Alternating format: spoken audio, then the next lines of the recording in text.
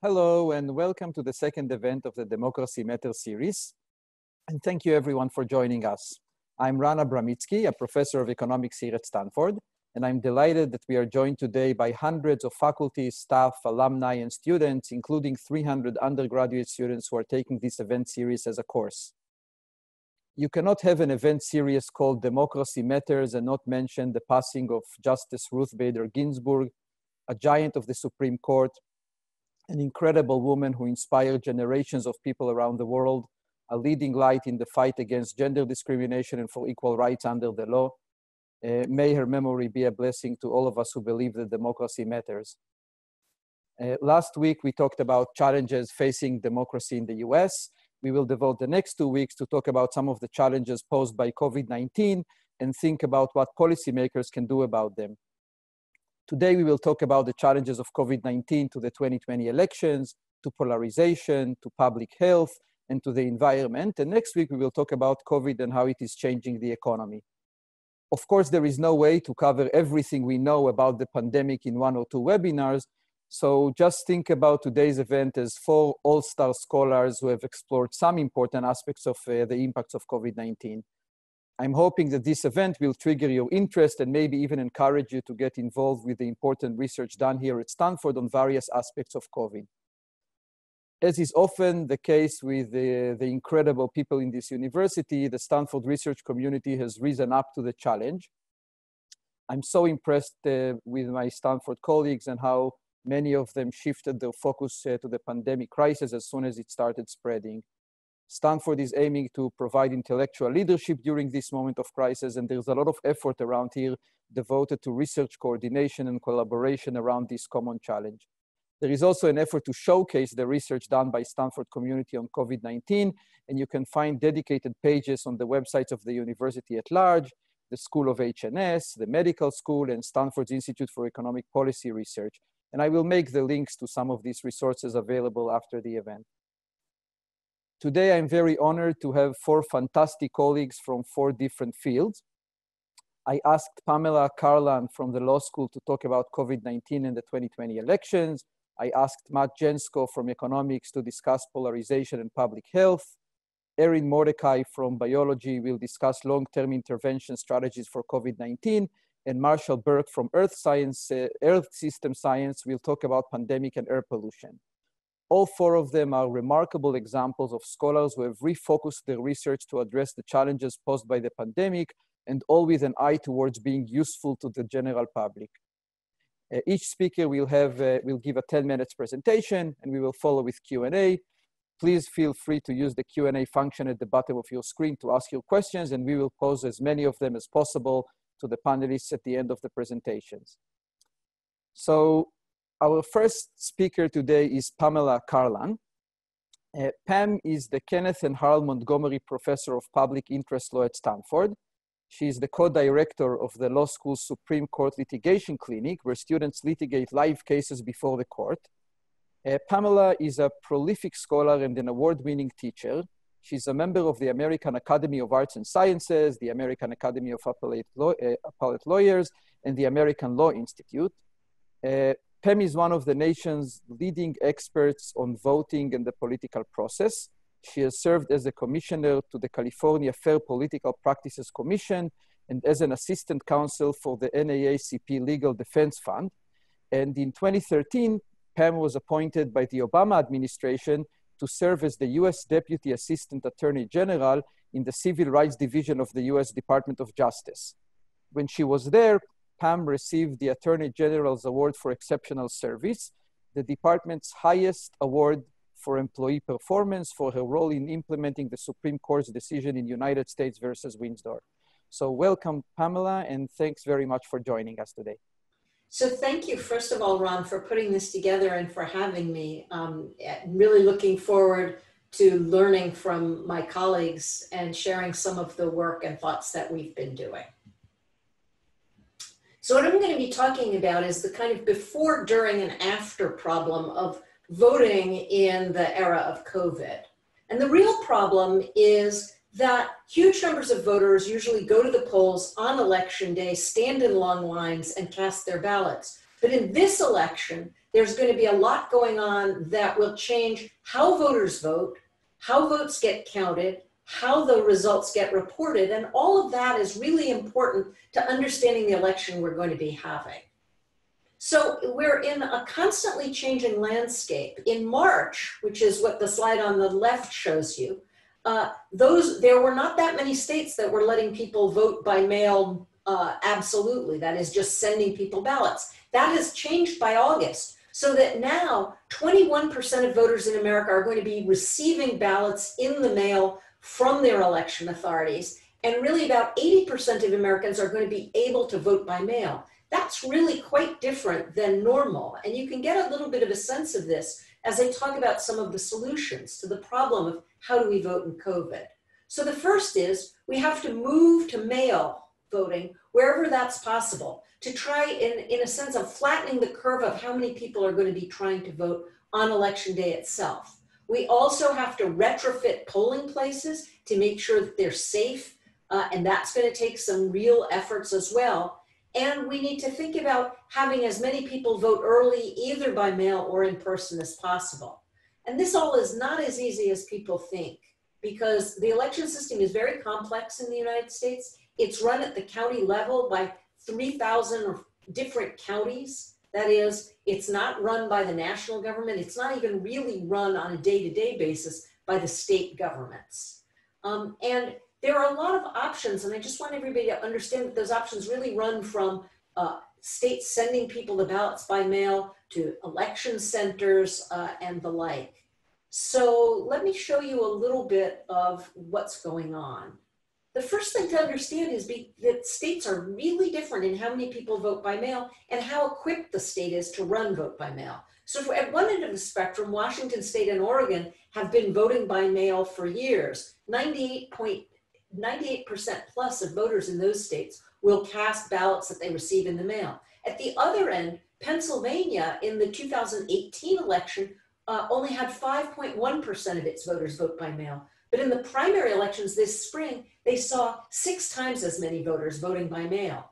And there's a lot that a jurisdiction has to do to prepare for vote by mail. It's a little more complex than voting at the polls because the envelopes come back and they have to be opened, the votes have to be processed before they can be tabulated. And in some states that can't begin till election day. And I'll talk in a moment about why that's a problem.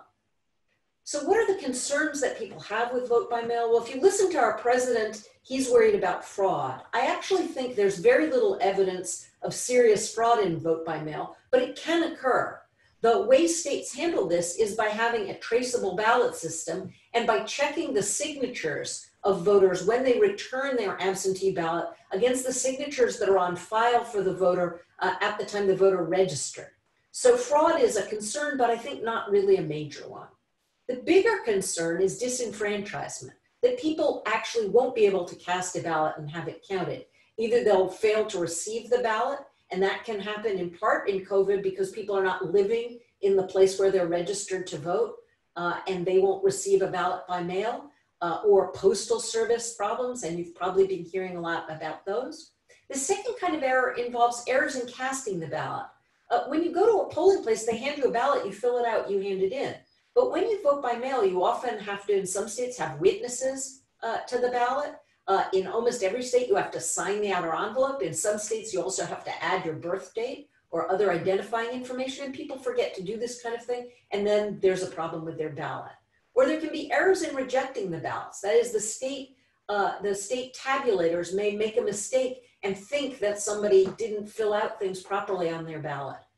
And the other thing is that there can be a discriminatory impact from this. The more experienced you are as a voter and the wealthier and more educated you are as a voter, the more likely you are to effectively follow the directions and get your ballot back in. So that's voting by mail. But lots of Americans, for a lot of reasons, are going to want to vote at a polling place. And here we have 3 real sets of challenges: people, places, and things.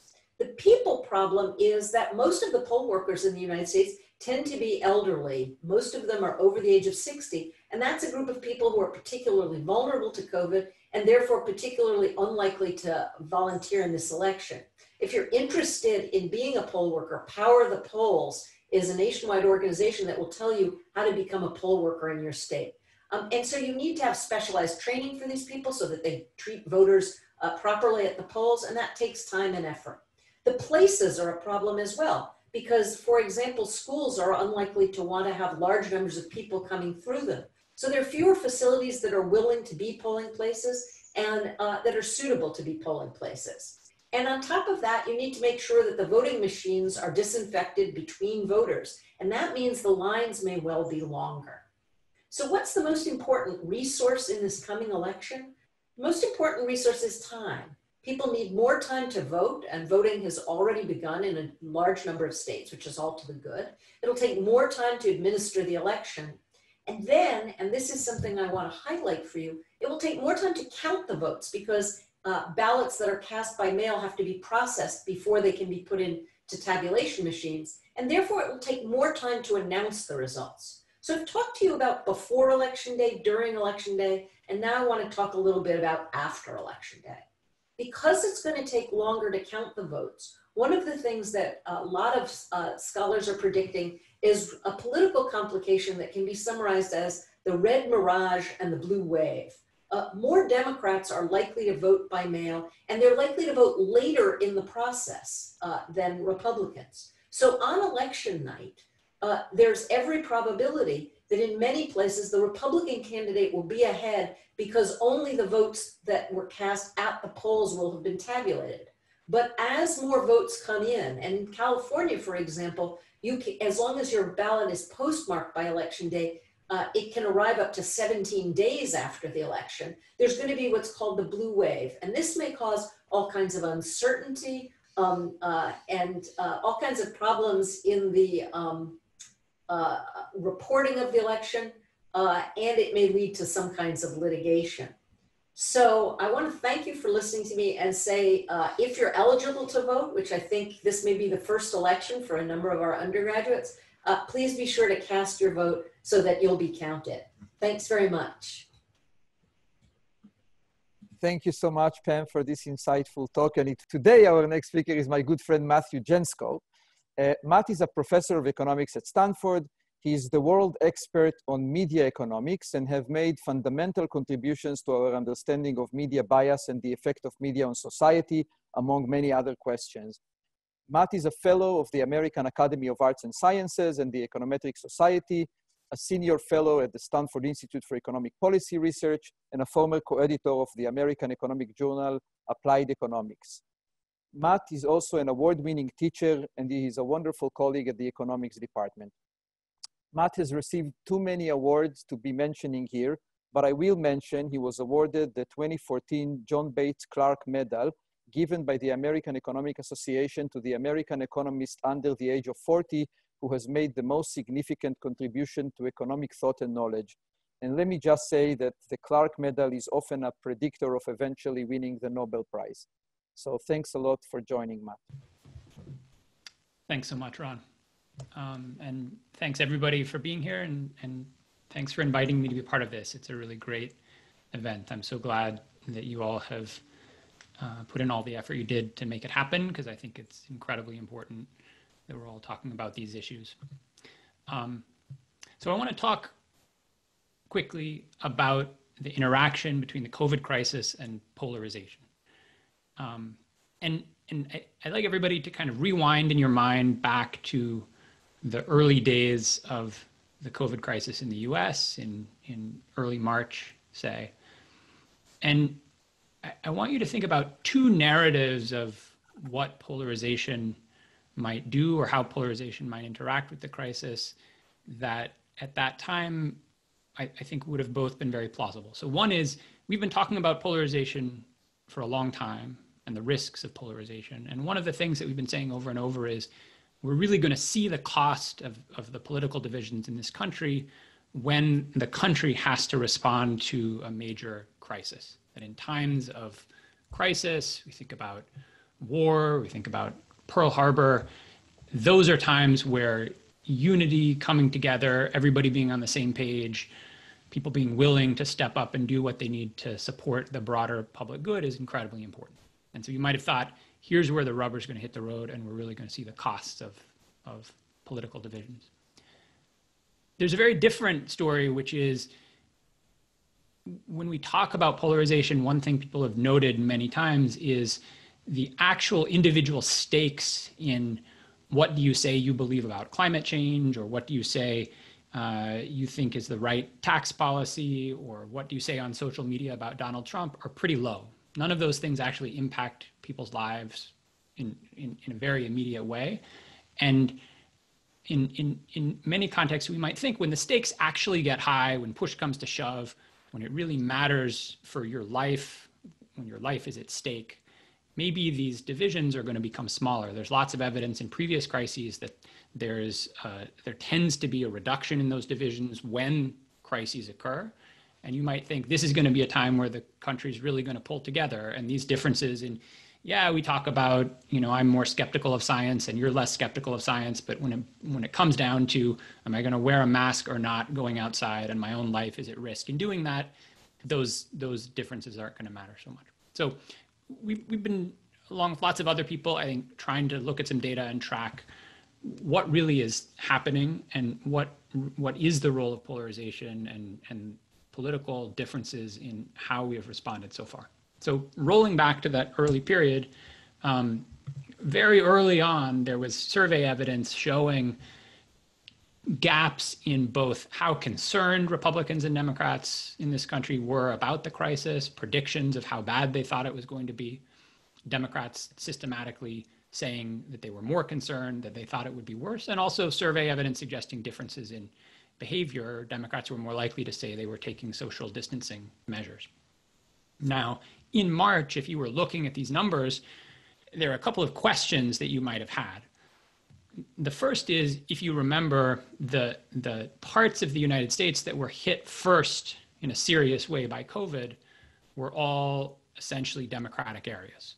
There were big cities like New York and San Francisco and Seattle, cities on the coast for the most part, that were all overwhelmingly Democratic. So one question is, are these differences in these sorts of surveys just an artifact of, for obvious reasons, somebody living in Seattle in March was more concerned about COVID than somebody living in Iowa?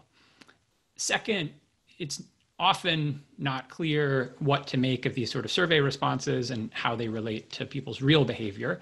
Maybe that there's a little bit of kind of political cheerleading and saying, no, I'm not doing social distancing, even though people are really doing it. So in this, some of the work that we were doing at that point was just to see, could we do two things, basically. One, use some data which measures directly people's behavior. In this case, we're going to use smartphone data that has GPS traces of a large sample of people and lets us see how people are really moving around and to what extent are there real differences in the social distancing responses as measured by how much people are leaving home, going out and doing different things. And relate that to political composition of different places. And then the other key thing we want to do is, to the extent possible, adjust for some of these differences, like which places had a lot of COVID cases early on and which did not, as well as things like maybe this is an urban-rural difference, or differences associated with income or education, or various other characteristics. So here's what the raw data looks like without any of that adjustment, just what the GPS data looks like. So the map in the upper left here is how much social distancing people were doing in the early phase of the crisis. So more precisely, how much had GPS visits fallen from January to April 6th. And so blue here means people were doing more social distancing, red means they were doing less. The map on the right is just the kind of classic map of Republican vote share in the 2016 election. And something you can see just kind of eyeballing those is there's some correlation. And so indeed, places that are more Democratic as measured by their presidential vote shares are places where people were doing more social distancing. They're not perfectly correlated, but they kind of move together. The bottom plot shows just the raw time series of social distancing separately by blue counties and red counties. And you see a big drop for both, but a drop that looks like it was bigger for the Democratic counties, consistent with the maps. That plot also shows you what's happened since, which is that there's been this gradual recovery of activity. So we're back up to levels of people moving around that are maybe you know, 2/3 of the way back, half of the way back to January levels. Okay, so that's without any controls for anything. So it's not, maybe all of what we're seeing here in these maps is just the Northeast, California, Seattle, those are the hard hit areas. So in our main analysis, in ways I'm not going to go into the details of, we're going to do our best to control flexibly for virus severity, what state people are in, which is important because it includes, among other things, state level policies, and we'll also control for differences in county level policies, population density, age, which is obviously important, economic factors, weather, and all this comes with the caveat that this approach of controlling statistically for things is very imperfect. So it doesn't rule out the fact that there's other stuff maybe that is correlated with partisanship, but I think it's going to help us take out the most obvious confounds. And so here's the main result from that analysis. So what is this plot showing? You see that there are dates on the x-axis. There are dates by week down here. And each red dot shows in that week how big is the gap between Republicans and Democrats in social distancing behavior after we control for all those other factors. So positive numbers here mean that the Democratic counties are doing more social distancing than otherwise similar Republican counties that have the same COVID load, that have that are in the same state, and so on.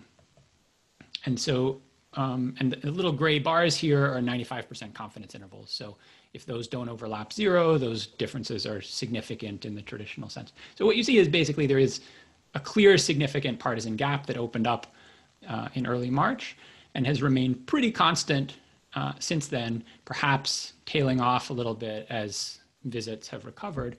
But the perception that there's differences in behavior in red areas and blue areas is not just an artifact of those other things.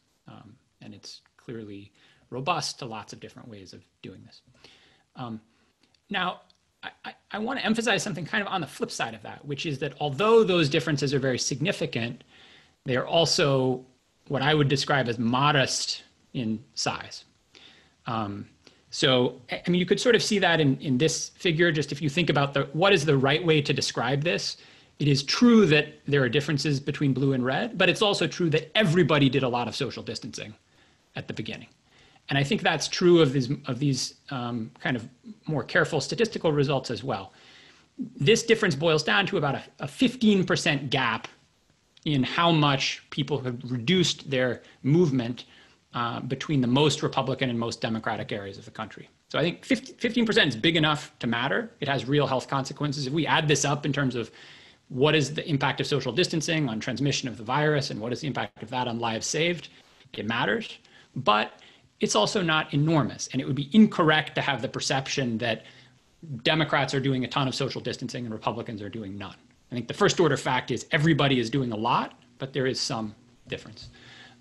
We also did a separate survey, which I won't talk about a lot, but which basically replicates this and also allowed us to try to push a little harder on these differences in beliefs. So we see, consistent with the prior survey evidence, Republicans said that they would predict less severity of the crisis going forward. They predicted fewer cases in April.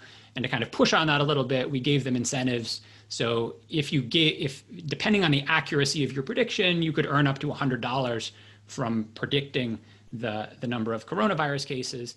And you see, actually, you might have thought, well, if there's enough money on the line, these differences would go away and everybody would give the same answer. That's not true. So that method has been used in the past and kind of interpreted as evidence that these are real belief differences, like people genuinely have different perceptions of the risk.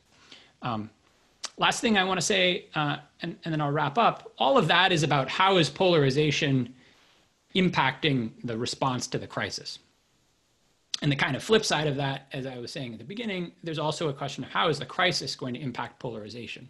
And is this going to be driving us further apart? Because now we have another thing to fight about, whether we should be wearing masks or not wearing masks. And so I want to show you just one, this is not in our paper, but just a kind of hot off the press data point from some recent survey evidence. that we were looking at. So one standard measure of polarization is what's called affective polarization. This goes back to seminal work by Shanto Iyengar, who's at Stanford, and co-authors. And the key way to think about this is, instead of looking at, are we polarized in what we think about abortion, are we polarized in what we think about other issues, we want to focus on how do people feel about each other. If you ask Republicans, how do they feel about Democrats, or you ask Democrats, how do they feel about Republicans, how big are the gaps on that measure? And this has played a really central role in the literature, because this is probably the measure where we see most clearly the rise in polarization in recent years. People's issue views, what do you think the tax rate should be? What do you think about abortion? Those things have not moved all that much, but this kind of feeling measure has moved a lot. So let me just show you from recent kind of high frequency survey that's been repeated over time, how has affective polarization changed during the crisis? Do you think that the kind of hostility people are feeling has gone up during COVID or gone down during COVID? Kind of imagine which way would you predict if you had to vote right now? What is your guess? This turns out to be the answer. So for about as long as we can see, and cross-checking it against various other evidence, I think this is about the right description. Affective polarization had been roughly constant leading up to the crisis. And what we see is pretty dramatic decline in affective polarization right around the onset of the crisis. Now, this is just a time series. A lot of different things can be bouncing around here. I wouldn't take this as rock solid evidence, but I think it points toward, if anything, there is some evidence that we're kind of pulling together here. There's a reversal. That reversal happens to coincide exactly with the death of George Floyd and a new set of concerns coming onto the policy agenda. But I think that's interesting, suggestive evidence. At a minimum, we don't see any rise in affective polarization that seems associated with COVID. So I'll stop there. I think the data suggests that these partisan differences in response are real. It also suggests that their size is moderate, and I think that's a really important message to remember. I think if the image we get from the media dramatically exaggerates these differences, and we have pictures in mind of, in all the Republican areas, people are going to bars with no masks on and having big protests and going to Trump rallies, that's not what most people are doing. And if anything, polarization has been lower than before. Thanks. Thank you very much, Matt, for this terrific presentation. And next, I'm happy to introduce Erin Mordecai. Erin is an assistant professor in the biology department, a faculty fellow in the Center for Innovation in Global Health and the King Center for Global Development, as well as a member of BioX. Erin's research centers on how human impacts on the environment affect infectious disease dynamics, including effects of climate and land use change on malaria, Zika, and other vector-borne diseases. In 2019, Erin was named as Early Career Fellow in the Ecological Society of America. Erin is also an amazing teacher. She has received the Walter Gores Award, which is a huge honor, as this is Stanford's highest award for teaching. Erin is an inspiring example of someone who basically dropped everything else she was doing and focused her attention on the pandemic. It was incredible for me to watch how much effort and care Erin and her team put into building valuable and useful tools to the general public. For example, an interactive tool to simulate the effect of social distancing measures on the spread of COVID-19. So welcome, Erin, and thank you very much for being here. Thank you so much, Ron. I really appreciate the opportunity to be here, and thank you everyone who's attending today. I'm excited to share with you today some of the research that my lab has been doing in the last 6 months to try to use mathematical models to understand COVID-19 epidemic dynamics, and also how non-pharmaceutical interventions can affect COVID control. Some of you may have heard this quote last week from the CDC director talking about how it may actually be said that face masks are more guaranteed to protect him against COVID than the vaccine itself. And of course, this was a controversial comment that led to a lot of blowback. But I think the point he's making here is that we shouldn't underestimate the importance of non-pharmaceutical interventions like masks and social distancing. But what's been really challenging about understanding the impact of non-pharmaceutical interventions is it's hard to understand what their role is, particularly when everything is changing all at the same time. So Matt just gave some great examples of how polarization and behavior are changing. So how do we tease apart the effects of social distancing on epidemic dynamics? And to do that, a group of people from my lab, primarily led by these 3 fantastic postdocs and students, have built some epidemiological models to try to understand how epidemic dynamics are changing over space and time and how interventions are impacting those dynamics. And all this work that I'm going to present is publicly available on Morgan's GitHub repository. So the modeling framework that we're using here is what's called a compartmental epidemiological model, or you may have heard about an SIR model. And the framework here is that you take your host population and you divide them up with respect to the disease. So people are either susceptible, exposed, but not infectious yet, infectious, so they're able to infect others, and then they can become either recovered or they can die from the illness. And our model takes a few additional complexities because we know for COVID-19, it's possible to transmit the pathogen before you actually feel symptoms, and some people never actually feel symptoms. So we break up our infectious compartment into pre-symptomatic and asymptomatic, and then those pre-symptomatic people can become severe or mild, and those severely symptomatic people can become hospitalized and eventually either die or recover. So this is the kind of fundamental framework that we're working within. And then kind of the art and science of this is really trying to understand what are the rates that govern how people transition between these different compartments. And one of the really important things we're trying to estimate is the transmission rate within the population. Now, you may have started hearing about this epidemiological concept called R0, or the basic reproduction number. It's really important to understand this because it gives us a benchmark for how much the epidemic is being controlled or not. So R0 is the average number of secondary infections produced by a single infected individual when they're introduced into a fully susceptible population. So we were thinking about R0 and talking about R0 quite a bit in March, for example, when very few infections had occurred yet in the United States and there were no control measures in place. There's a related idea called the effective reproduction number, or RE, which is the average number of secondary infections in a population with interventions in place and with some level of immunity. So now we're talking a lot more about the effective reproduction number, but in the case of both R0 and RE, the really important threshold that we're considering is 1. Because if each infected person is infecting fewer than one other person on average, then your epidemic is going to be declining. So R0 and RE give us this threshold for understanding whether the epidemic is under control or not. Now, notice that I'm highlighting the word average in both cases because R0 and RE are important average metrics, but within epidemiology, we also have come to understand the importance of superspreading, which is basically the concept that there's a huge amount of variation among individuals in how many secondary cases they cause. At this point, a lot of people have heard about examples of this on cruise ships or bars or weddings or funerals. But the concept is that for COVID-19 and other respiratory pathogens, there's a very skewed distribution of how many secondary cases each person causes. So here I'm showing the distribution over a 4-hour time step per individual. So on average, most people infect no one at all during a 4-hour period.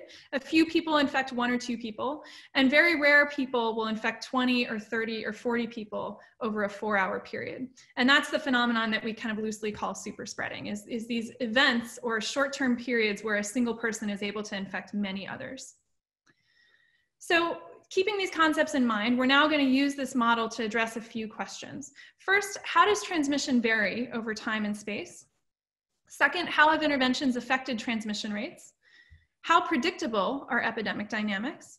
And how can superspreading and averting superspreading help us to control the epidemic?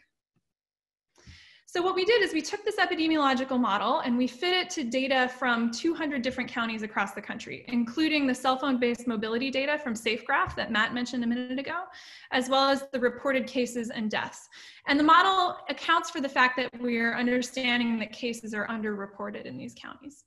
So these counties vary quite a bit in their demographics, their socioeconomic status, their political affiliations, and their early policy decisions. And just to give you sort of a sense of how much these epidemic dynamics can vary, I'm just highlighting a few examples here.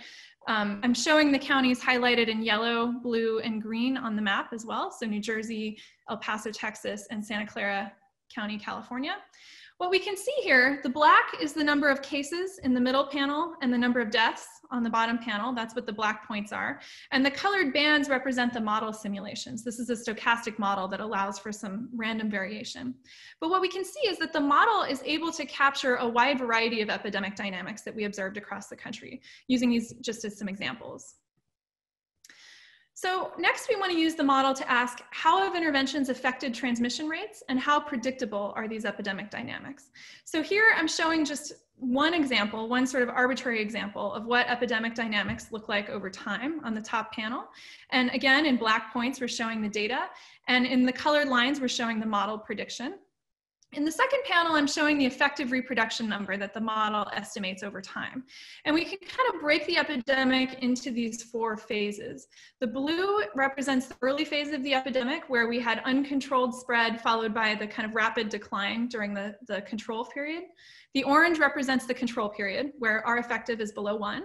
The green represents the resurgence period that happened in most places in the country in the summer. And the black represents an out of sample period. So this is a period where we're not using the data to inform the model. We're just projecting the model forward to see if the model can do a good job of predicting what happened. So first, how have interventions affected transmission rates? Here I'm showing a distribution of the effective reproduction number. During the early epidemic phase in blue, we can see that on average across these 200 counties, the effective reproduction number was around 2, but it went as high as 5 or even 10 in some of these counties.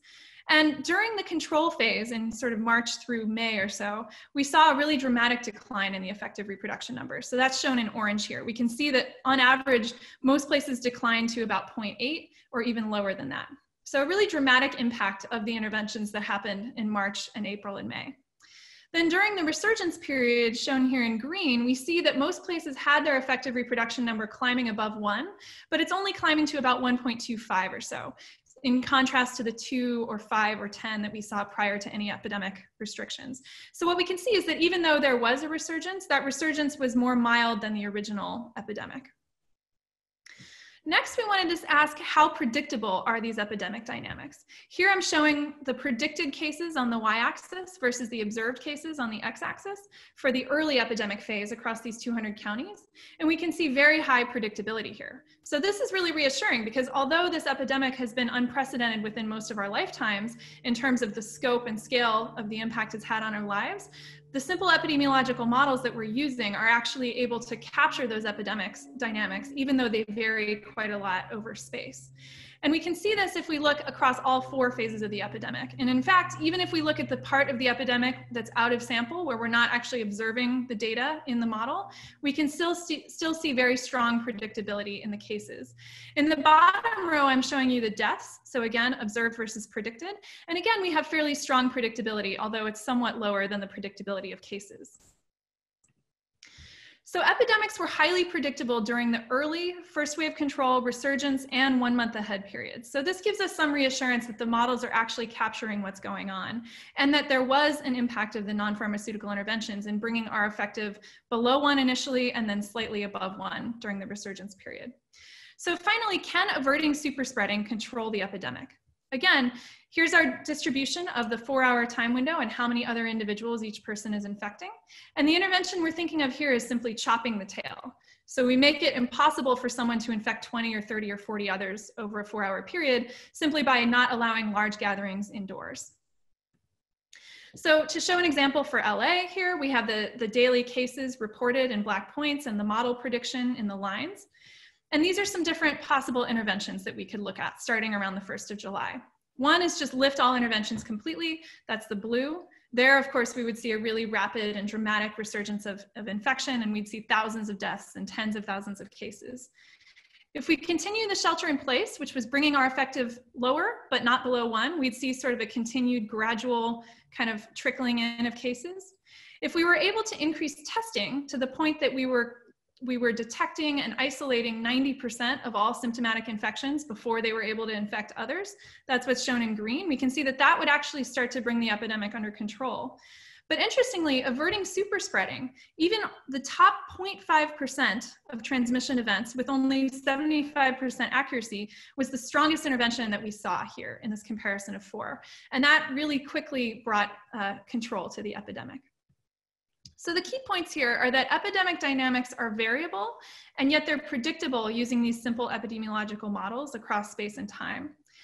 Of course, it's really important to state that continued interventions are going to be needed. Probably even after we have a vaccine, continued non-pharmaceutical interventions like masks and social distancing are going to be important, at least until we can get the vaccine broadly distributed, depending on how effective the vaccine is. And then finally, averting super spreading by not allowing large indoor gatherings is one of the most powerful interventions that we have to fight COVID-19. So thank you very much.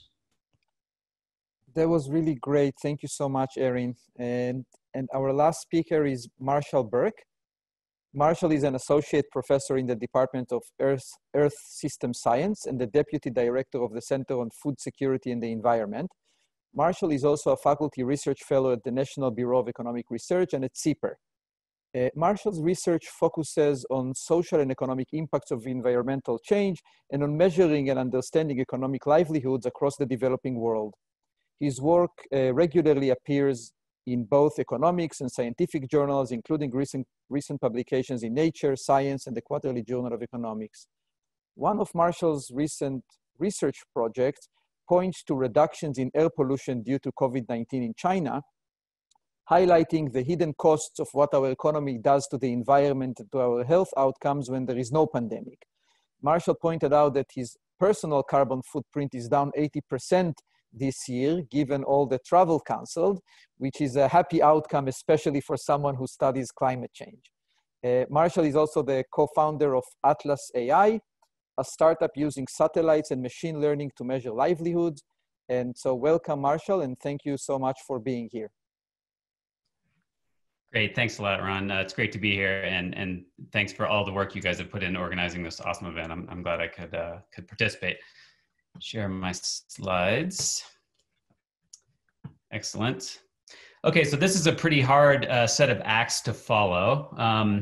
And so let me motivate this, or try to motivate this by convincing you should care. So you've heard about voting, you've heard about polarization, you've heard about disease dynamics. Those seem like the obvious things we think about with COVID. Why should we even be talking about the environment, or specifically about air pollution, which is what I want to talk about today? Who cares?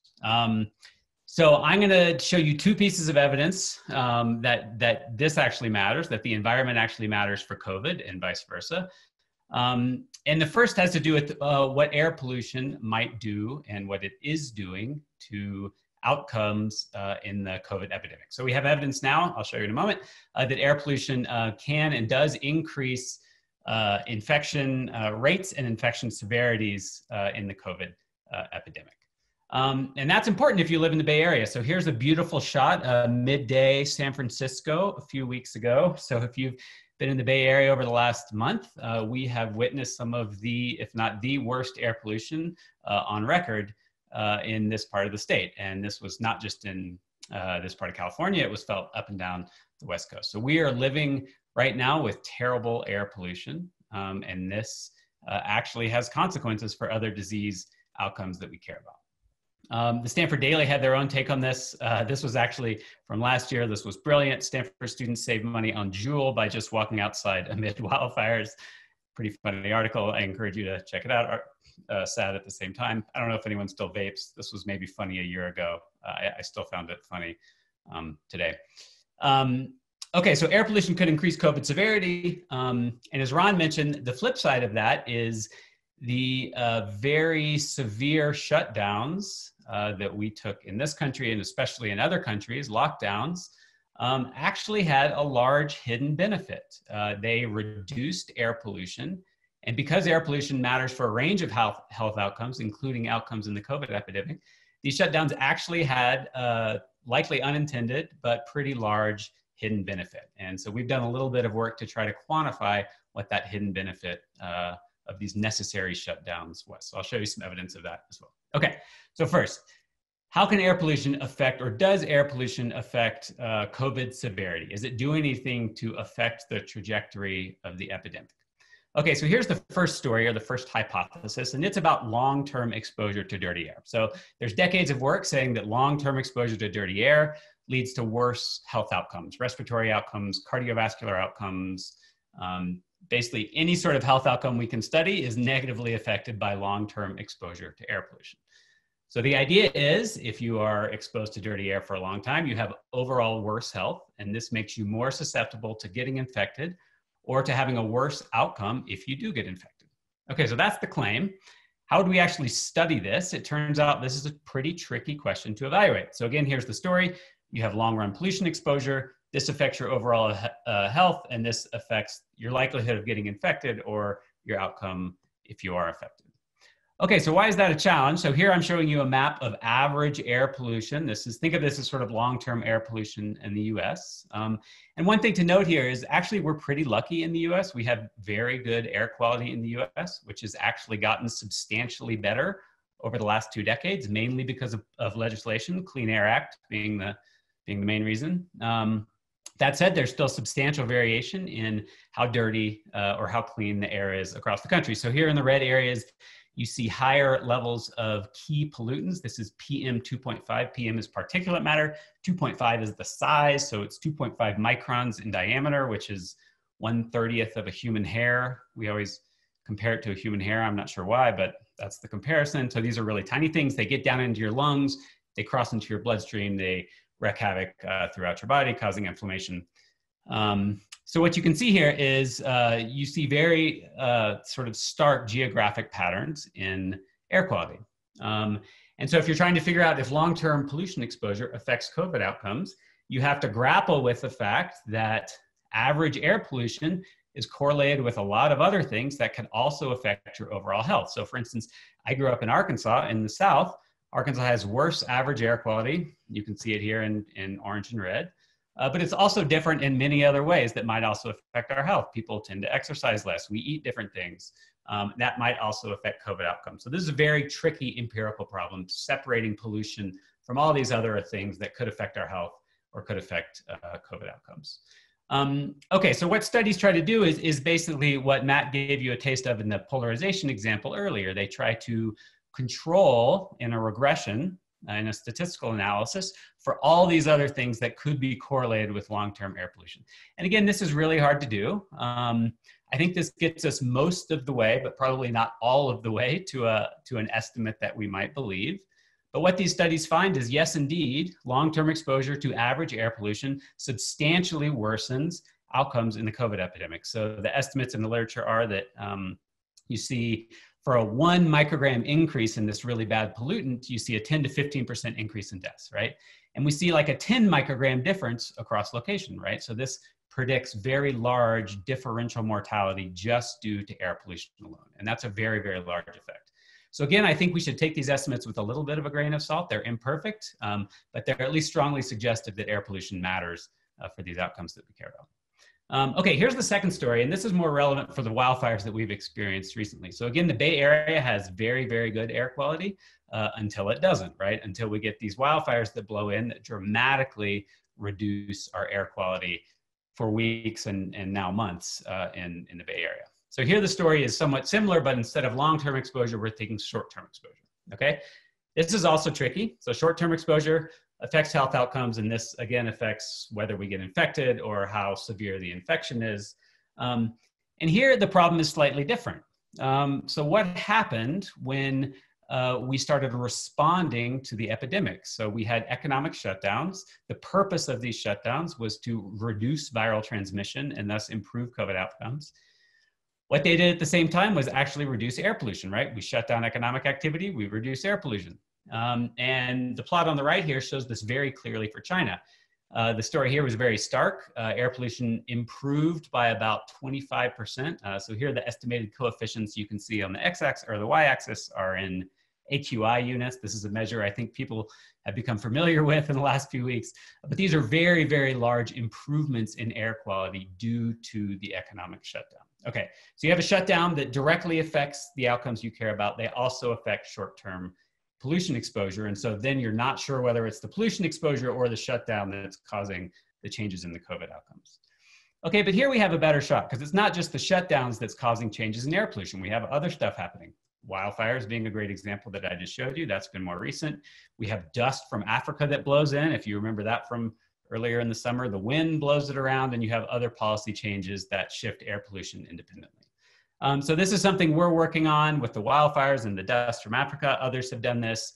And the estimates from both the US and from EU settings in which this has been studied is, again, that short-term increases in PM have often very, very large effects on both case counts and the severity of COVID infections, including deaths in the US and in Germany. And this is consistent with evidence from other viruses, influenza being the main one, that worsening air pollution worsens respiratory infections. And again, we're working on the wildfires link. I was hoping to have a good estimate for you today, but it wasn't ready.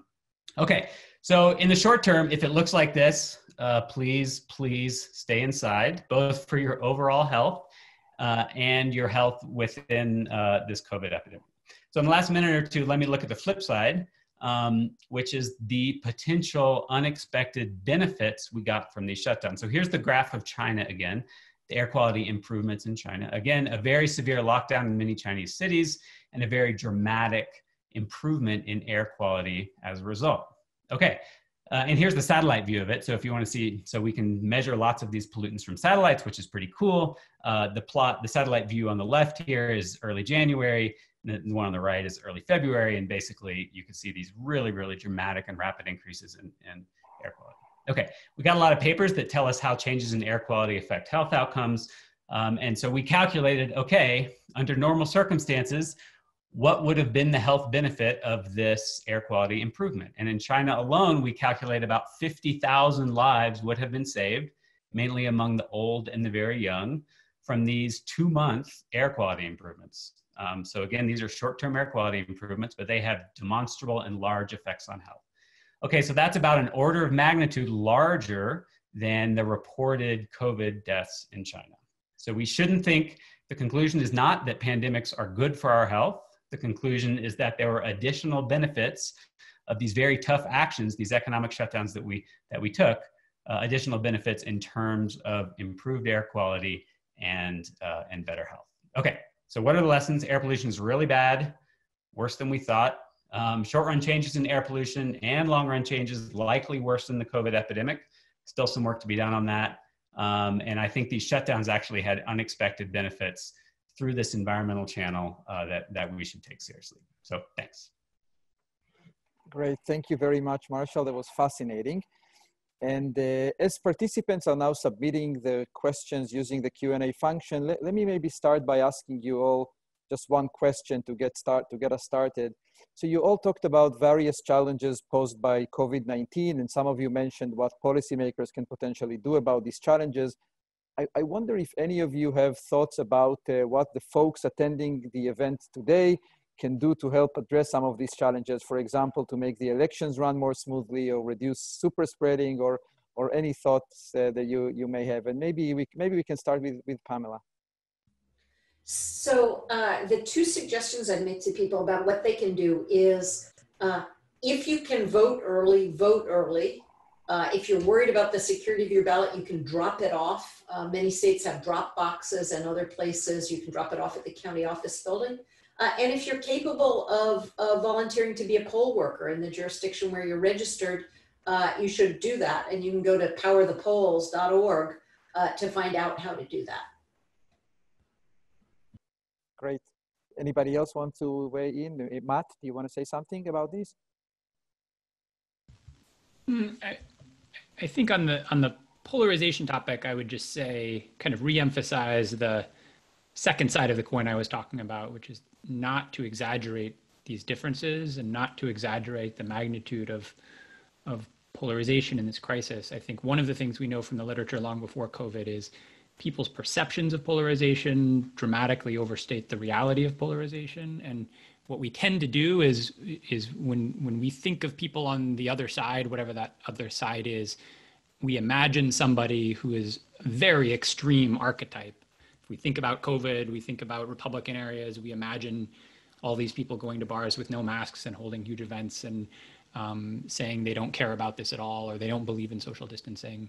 That is not the typical Republican. That is not the 90th percentile Republican. That's like a very, very, very extreme behavior that gets amplified by the media and amplified by what's put in front of us. And I think, in the reverse direction too, when people think about liberal areas. So I think all of us can help things a lot by checking those tendencies in ourselves and really remembering most people out there look a lot more similar to us than we imagine based on what we see. Erin?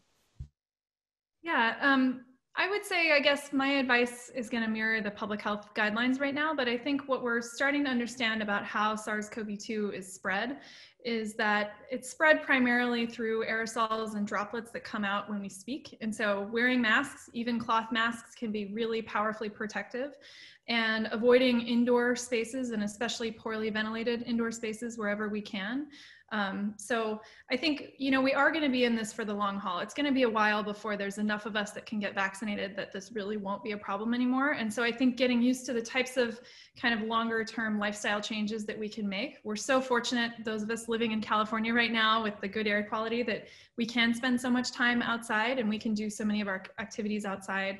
And again, because super spreading is such a powerful driver, it makes epidemics really erratic, but it also makes it so that if we can kind of chop that tail and, you know, not go into a room with 50 other people, that goes a really long way towards control. So we don't have to completely, you know, be back in lockdown mode, but we can make these kind of small steps in our everyday lives, including especially the wearing masks and the, you know, maintaining distance and staying outside. Marshall? Yeah, please don't start wildfires. That's a big good place to start. The masks, I think, can help with air pollution overall, except most studies show that we need the sort of stronger N95 masks. Those are hard to get. We need them for frontline health workers, and so that's not going to be a viable strategy for a lot of folks. The indoor-outdoor thing is the challenge here, because when the air pollution is really bad, you want to be indoors almost for sure.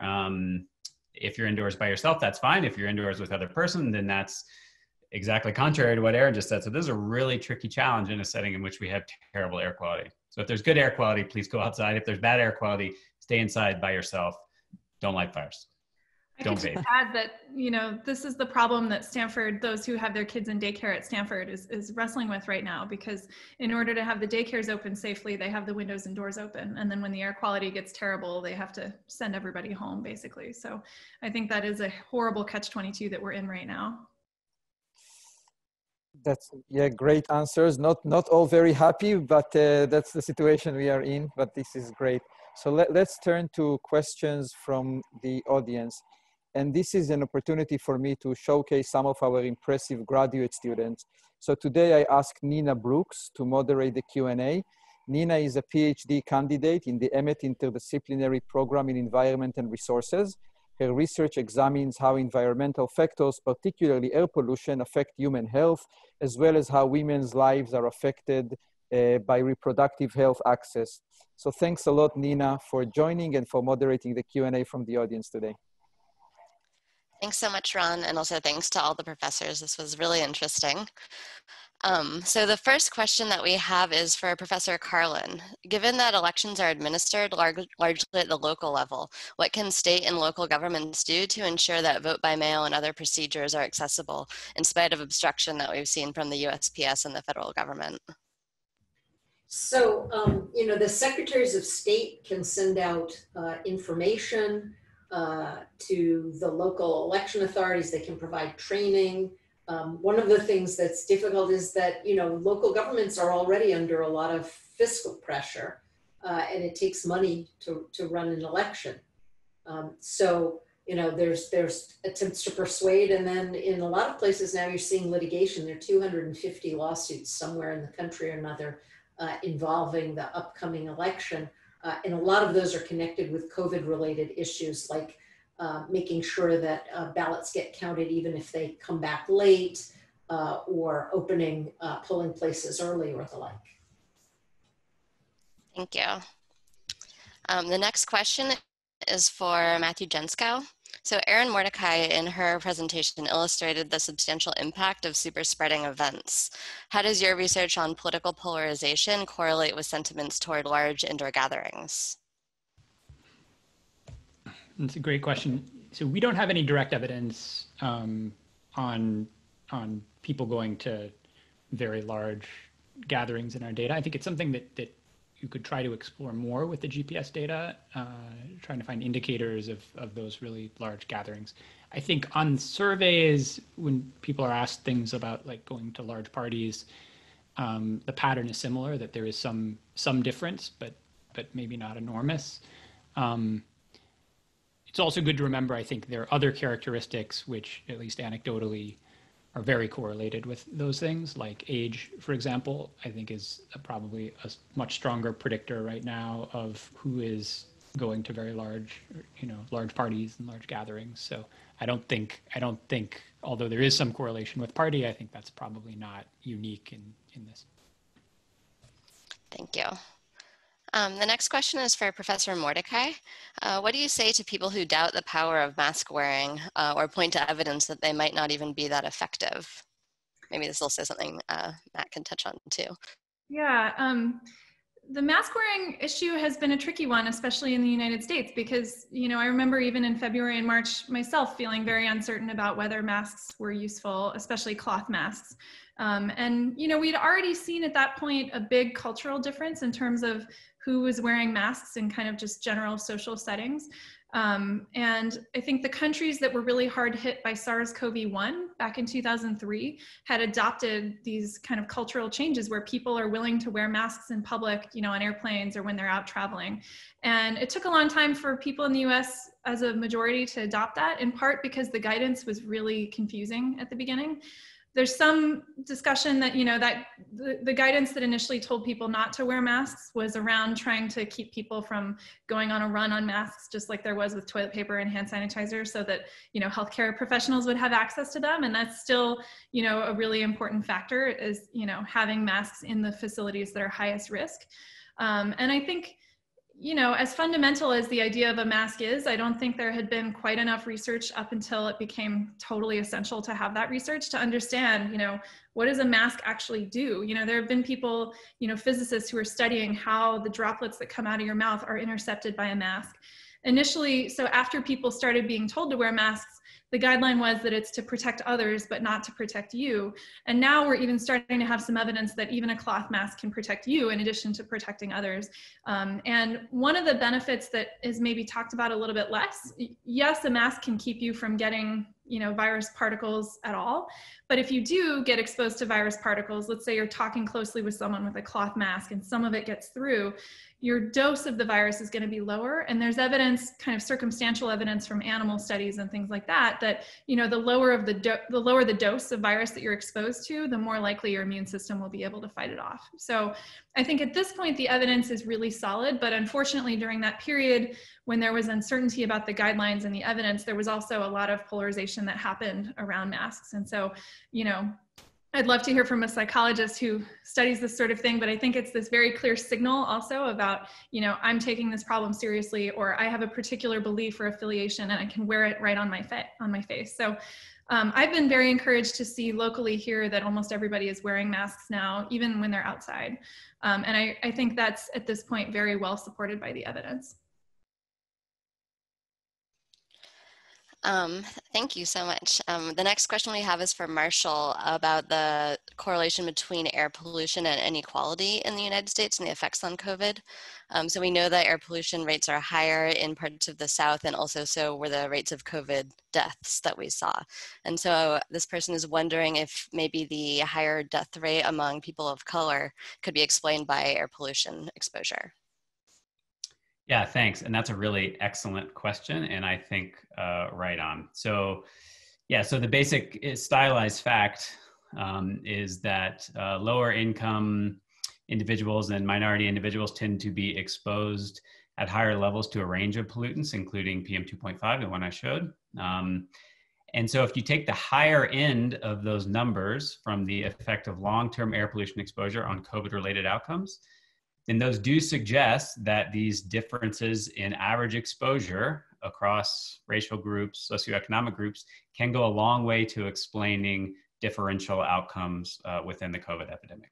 Again, I think we want to be a little cautious in completely trusting these long-term estimates, but yeah, right now they would suggest that a lot of the differential effects could be, or at least are consistent with differential air pollution exposure. Yeah, so great question. Thanks. This next question is for, I guess, all or any of the panelists. And it's, do you think wearing masks will become more normalized after COVID-19 isn't a urgent problem anymore, perhaps during flu season or other outbreaks when people are sick? I guess for anyone who wants to jump in and take it. I think so, based on what I was just saying, and based on the fact that we saw countries that were most hard hit by SARS-CoV-1 sort of broadly adopting mask wearing as a sort of social practice, and I hope so. Yeah, I would say I think it's actually really interesting to think about. On the one hand, for sure, having done this at large scale is going to potentially normalize it. On the other hand, as we were just saying, it's become such a partisan symbol. And I think that, one thing to remember about masks, as related to what Erin was saying, it's a very visible, very social thing. How comfortable people feel doing that, I think, varies dramatically with whether other people around them are doing it.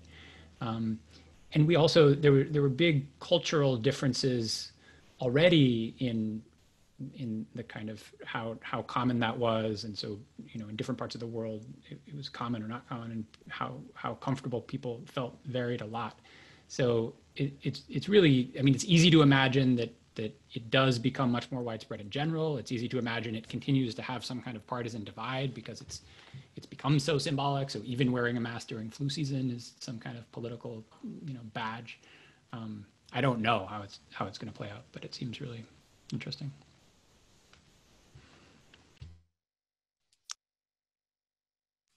So our next question is, I guess, also for Pam and for Matt. Do you think polarization in the perception of COVID-19 health risk will impact voting behavior, especially in states where in-person voting is the norm? So there's a very real question about this, whether COVID is driving things on people's unlikelihood to show up, for example, to vote in person, or whether it's their belief in fraud, which comes out of a different kind of piece of the polarization, which is the polarization. President Trump announces that the election is fraudulent, that voting by mail is fraudulent. Then he says, well, it's not all voting by mail, it's just if the state sends it to you. There's a lot of discussion on the election law listserv about the extent to which the state parties the state Republican parties are a little upset with this because they think it will drive down the voting by older Republican voters who don't want to go to the polls. So it's there's so much swirling around here. It's really hard to figure out in what order the effects go. And then, of course, a lot of it depends on people's motivation to vote, and that may be shifting in a whole lot of ways, just as the situation changes. I don't think many people are changing their mind about which candidate they support. The question is really one about how likely they are to vote. And the one thing we know right now is at least the polling data suggests a much higher percentage of Democrats plan to vote by mail than Republicans nationwide. But I haven't seen the data on individual states. And as probably most of you folks know, because of the way the Electoral College determines the outcome of the election, rather than the national popular vote, it matters almost as much what's going to happen in the battleground states as nationwide. Yeah, just the only thing I would add on top of all of that is, the course of the COVID crisis, as Erin's data showed, has been incredibly uneven across space and across time. And so really depends a lot on what's going on in November. If it looks like New York in April, going out to vote feels like and is genuinely a tremendous risk. If it feels like, San Francisco right now, probably not so much. So that impact could depend a lot on the course of the virus over these next couple of months. Yeah, can I ask you a question, Matt? Which is, what do you make of, there was an interesting NBER paper about a surge in COVID in Wisconsin right after the debacle in the primary, where a lot of people didn't get their vote by mail ballots, so they showed up and voted. And in the counties with more in-person voting, 2 weeks later, there seemed to be a bunch more COVID. Yeah, I don't know. I haven't looked really closely at the details of that to weigh in on how convincing it is, but those results seem to me, when I saw them, very plausible, and it relates to the super spreader phenomenon, and just that particularly at that point in time, when the baseline, there was a lot of social distancing, the transmission risk was pretty high. Voting is an example of genuinely bringing a lot of people together indoors in a way that could plausibly, and I think the evidence in that paper suggests non-trivial spreading as a result.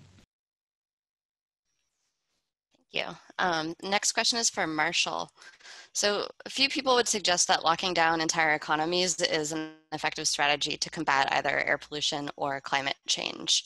But they could take the lockdowns as evidence that the only way to control these environmental problems is to just completely sacrifice the economy. Do you see this as a moment to, I guess, seize in terms of getting more aggressive climate policies, or maybe the other direction? Yeah, it's a great and interesting question. No, I don't think we should be pursuing economic lockdowns as a general strategy. I think this was one of the only tools at our disposal given the epidemic. It is interesting to think about what were the effects on environmental outcomes that we care about. So we saw dramatic increases in air quality.